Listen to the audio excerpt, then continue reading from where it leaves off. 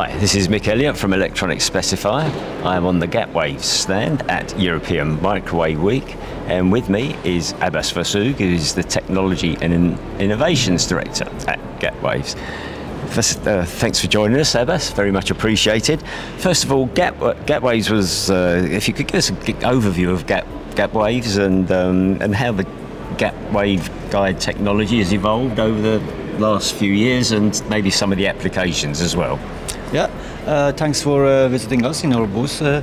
Gapwaves is a spin-off from Chalmers University of Technology. The headquarters is in Gothenburg. The late Professor Killar, this inventor of this technology, and basically we try to. This is a new waveguide technology that makes the fabrication and the cost effectiveness bring it to the market with our way of manufacturing the waveguide itself. Okay. And the applications? Basically, it's a waveguide transmission line, and you can use it for different applications, from automotive radar, SATCOM, telecommunication, and for different domains like antenna, filter, and packaging. Okay, right. I mean, it's gained a lot of attention, Gapwave technology. What problems does it solve better than the existing applications out there?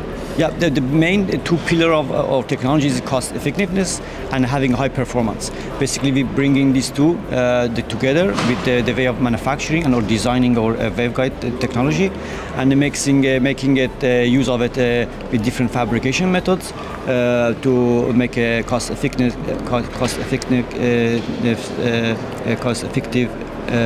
product. Okay, right, okay.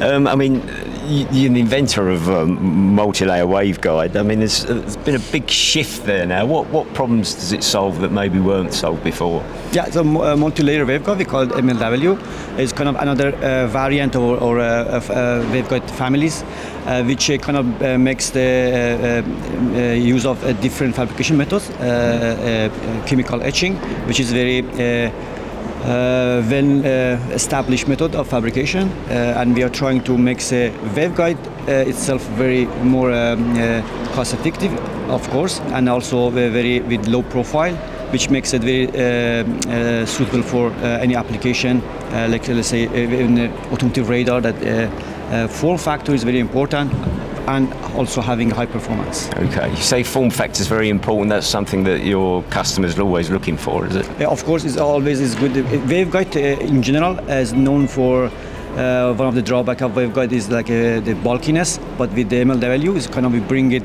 the same form factor of let's say any microstrip based antenna or component. Okay. I think recently you've signed a partnership agreement with Infineon.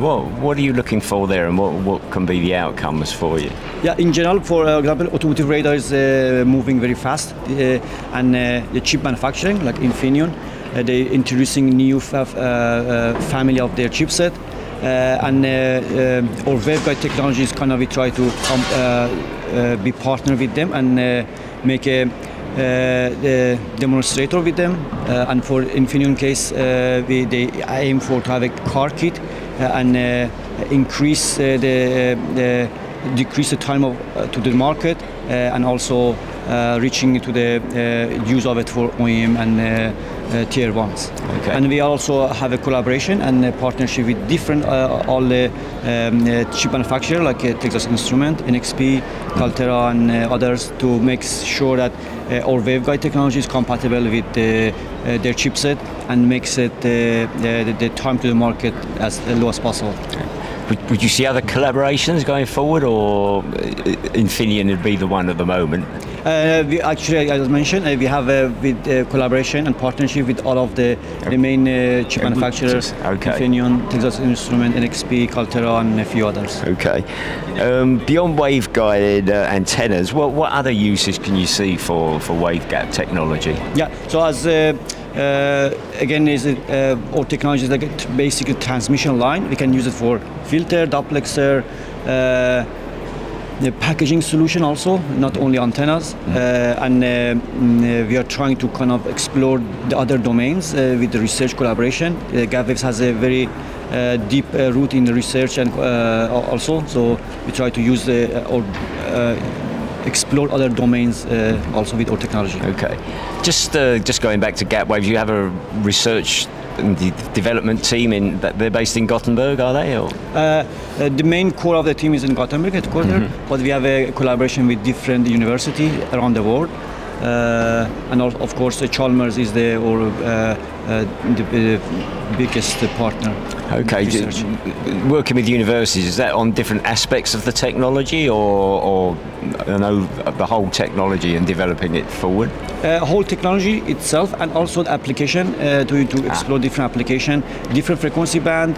When you go in higher frequency band, let's say D band and above 100 gigahertz, the challenge in fabrication, the tolerances, and the other things that you don't even consider in lower frequency bands shows up.